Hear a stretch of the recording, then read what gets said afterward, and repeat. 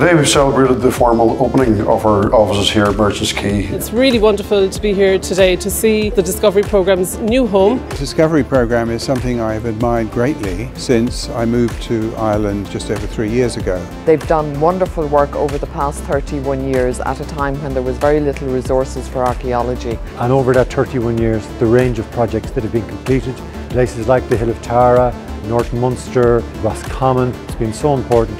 It's a great honour to be with you today, marking the move of these premises and to use the occasion to celebrate 30 years of excellence in outstanding archaeological research and innovation by the Discovery Programme. We see the expert value you continue to provide and we are very grateful for it. That archaeological heritage is not easily understood. Complex tales of ancient history take time to unfurl and there are many tales yet to be revealed. This is why we value the work of the Discovery Programme and why we're investing so much in archaeological research. We're investing €1.6 million through the Irish Research Council over the next 2 years in this programme, and I wish all 6 approved projects every success in the time ahead.